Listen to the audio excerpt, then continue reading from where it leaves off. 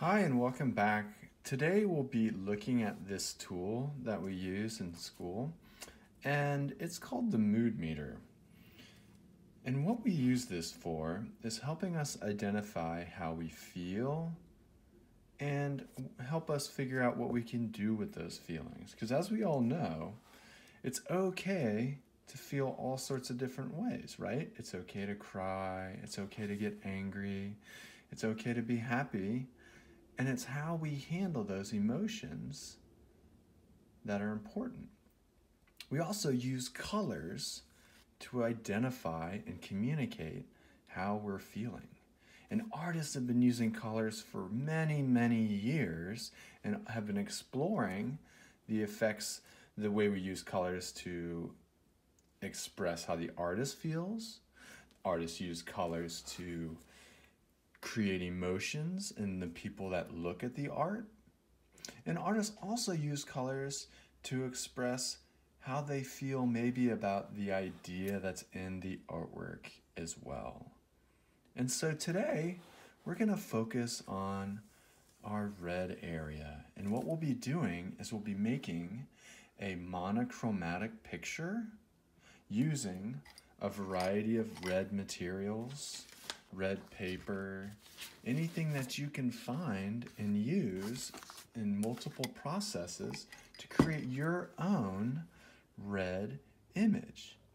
And this is the first video in a series of videos that will lead in the end to your very own mood meter that is full of artwork that you've created yourself. So what you want to do now is maybe press pause and see what you can find around your house that you could use in a red work of art. And here's an extra challenge. See if you can find 3 different materials to use in your red work of art. Now that we have everything we need, let's talk about this red area. Let's talk about the layout of our mood meter. Mood meters help us measure our feelings along the bottom. So if we're over here in the blue area, maybe we're feeling a little sad. And if we're here in the green area, we're feeling happy. So we have our blue and red, and we have our yellow and green. And then if we go up the left side, we're talking about our energy. How much energy do we have in our bodies? And so if we have low energy, we're in the blue and green areas. And if we have lots of energy, high energy, we're in the red and yellow areas. So what we're going to focus on today is maybe having low feelings, upset feelings, but having high energy. Along with using colors to identify our emotions, we also use words. So if your emotions are in this area, words you might use are anxious, frightened, angry, annoyed, nervous, or frustrated. Snap your fingers if you have felt one of those 6 feelings before. I know I have. And it's how we handle those feelings that's important. Maybe you scream into a pillow. Maybe you stop and take a break and count to 10. Maybe you stop and take a break and take a couple deep breaths. Maybe you go on a run to get energy out. Or maybe you just take time for yourself to relax and calm down. And art can be very beneficial to help you regulate your emotions as well. It can calm our energy levels and our emotions. It can also help us process those feelings, take our mind off it, so that maybe we can think about why we feel that way or how we're handling those emotions. And so what we're going to do today is on a blank piece of paper, and you can use an envelope, You can find a piece of computer paper. You can use anything you want. Maybe it's sunny outside and you just watch the video and draw on your sidewalk. But we want to make a work of art using lots of different red materials.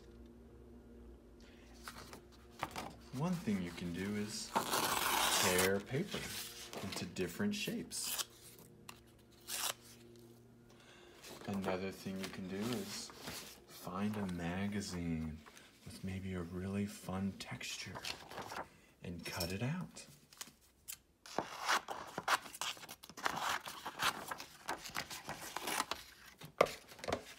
Maybe you found a marker that's red. Maybe you found a color pencil that's red. Maybe you found a pen that's red.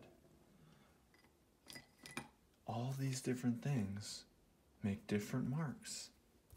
And we're going to use these to describe and think about how we handle our red feelings when we're angry, when we're frightened. I'm thinking about maybe the last time I was upset. I could have read something in the news. Maybe it was something I said to maybe I have siblings, I'm talking on the phone and they're upset. People can upset us sometimes. Or maybe you just stubbed your toe and it hurt real bad.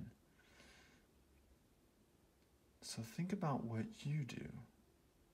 Think about how you handle being upset. Think about the best way you can handle being upset. And we can draw together and make a picture to help describe our red feelings. Let's draw together, shall we?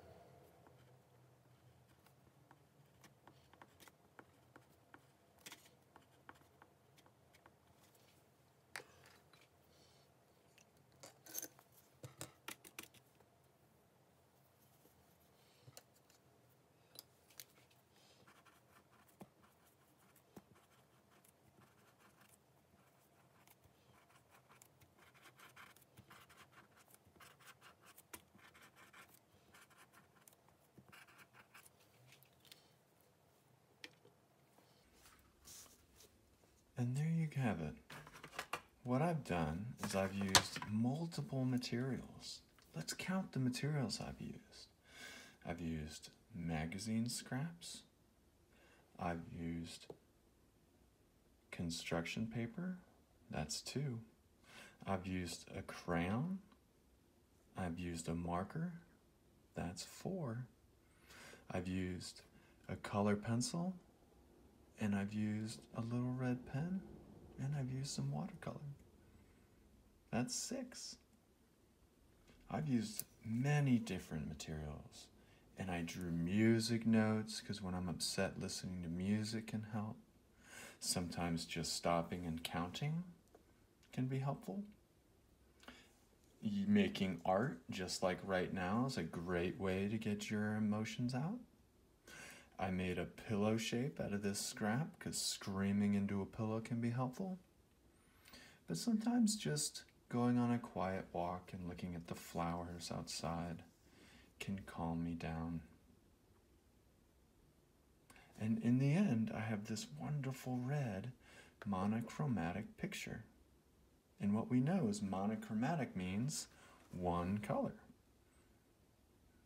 So this is the first section or square of our future mood meter.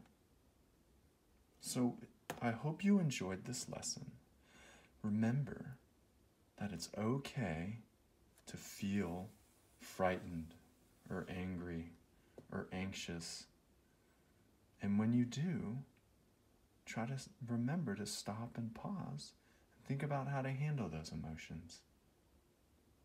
I hope you join me next time when we evaluate and talk about what we can do when we're feeling blue. But until then, keep creating. Bye.